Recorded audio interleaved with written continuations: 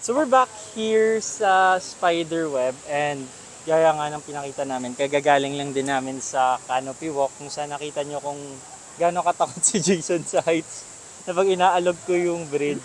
Yeah. Tumigaw siya, JC, stop it, stop it. I hope you guys heard that. And I'm really excited na ganunin din siya pagdating namin sa Spiderweb. I mean, this is much more safer than the canopy walk, so How sure are you? I'm gonna bounce on it. Might even take a nap. You know, just Wala go up.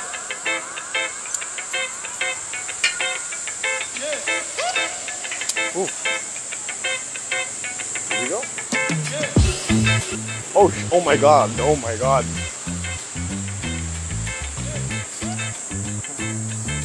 I'm alright. Don't do that. Don't do that, bro. Don't. Sit down, you're rocking the boat. JC. So we're finally here, we're on the guys. Spiderweb. And Jason's afraid. But, may naalala ko biglang scene dito, Jason, from a really famous children's movie. Title niya Coraline. And it's actually a horror playing movie. And really serious. I know about Coraline. Kaya binatatakot si Jason eh. But, I'm gonna have a nap here. Para so sick na. so pagod na si Jason, naumiga na siya. I'll probably do the same. That's so tiring. Yeah, I should probably go. But it's scary. Yeah. Oh my god. So, very safe naman siya, guys. So Yeah, far, hindi pa naman kami nahuhulog. Hey, stop. Eh.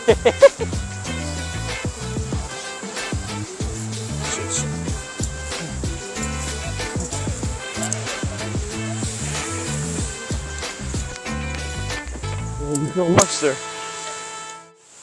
So we've done all the things in this place right here. What's it called again? Hinulugang Taktak. Yes. Actually, nag-wall climbing na kami.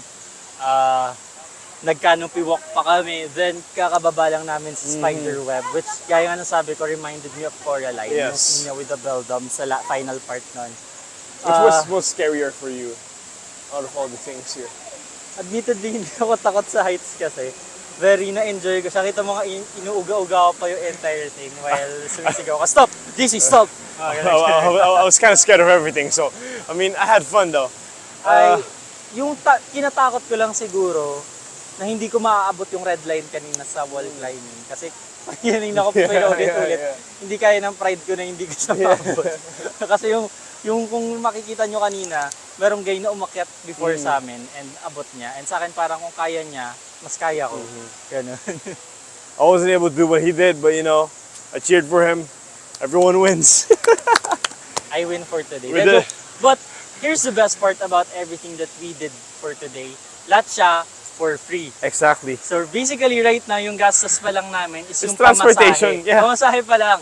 And right now, we're about to move to our next destination and we're really excited kasi ito yung pinaka-favorite part namin sa lahat ng travel. It's the food. Yes. And yes, please. See you. I'm so hungry. See you so much.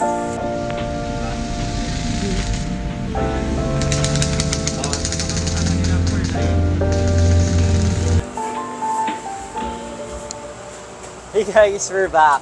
And now, kakain na kami ng mga lunch namin. And a pro tip for anyone na nagta-travel or pumupunta sa mga different locations, dapat kung kakain tayo, we should eat where the locals go. Kasi dun talaga natin malalaman kung ano talaga yung lasa ng isang lugar. Tama ba, Jason? Yes.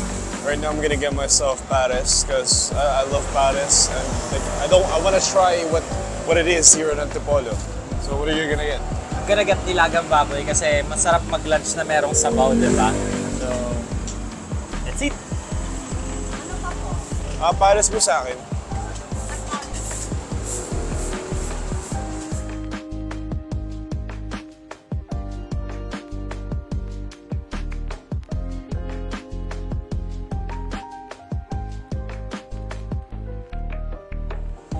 Now, another good thing kung bakit sa mga places kung saan pupunta yung locals kayo dapat bumili when traveling is that with respect to prices, mas mura to compared sa kung mga restaurant yung mga kainan nyo. Let's give it a taste this week.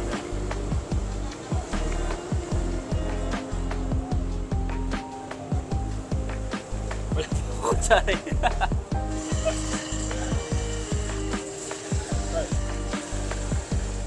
It's about.